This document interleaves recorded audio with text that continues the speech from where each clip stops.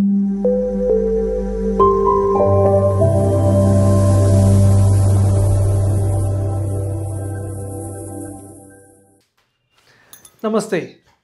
I hope all of you are doing good. This is CA Dhananjay Bhave, your faculty for Financial Management and Cost Accounting. Here are some of the important things that you have to keep in mind 1.5 days before your examination. Number one, the most common question that I'm getting is from where should we study theory? If you have attended my class at Yeshas Academy, or if you have taken recorded classes of Yeshas Academy, you can refer to Yeshas Academy's theory material. The theory content in the regular material is more than enough, which includes part A and part B theory. And also go to ICA study material. At the end of every chapter, they have given you summary of all theory key points in a tabular form at the end of the chapter just before the exercise section. Please refer to that. That will be more than enough for theory. Second, what should be the order of priority in which you should revise the topic? Always and always start with introduction and cost sheet.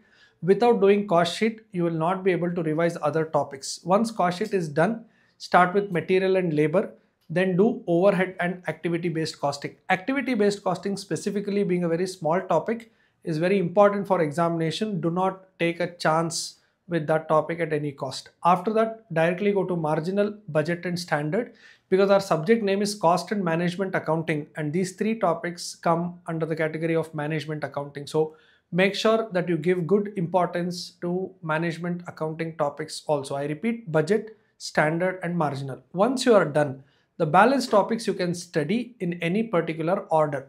But please don't ignore those small topics, especially batch costing, job costing and joint and byproducts.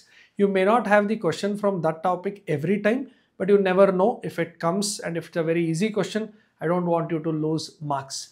Last thing, with respect to formulas, I've already shared the copy of last minute revision formula book with all of you.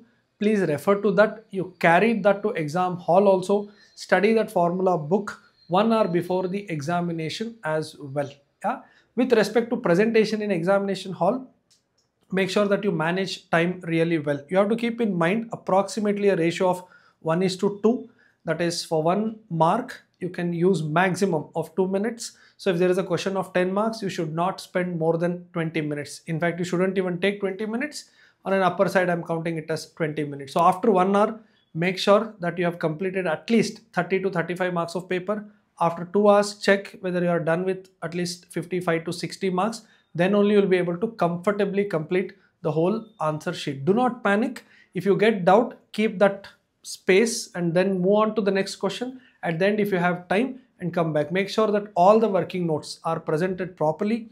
Even if your final answer is not correct, if your working notes are neat and clean and understandable, validator will appreciate your approach to solve the question and you will be given appropriate marks. If the question is for 8 marks and if you have done 70-80% of working notes correctly, you will still get 70-80% of the marks allotted to that particular question. So do not skip any working notes.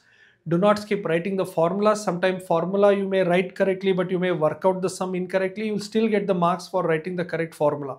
So don't take chance with any of this. You're not doing practice, you're writing the examination. So make sure working notes are part of your answers. All right. Thank you so much. Wishing you all the very best. Bye-bye.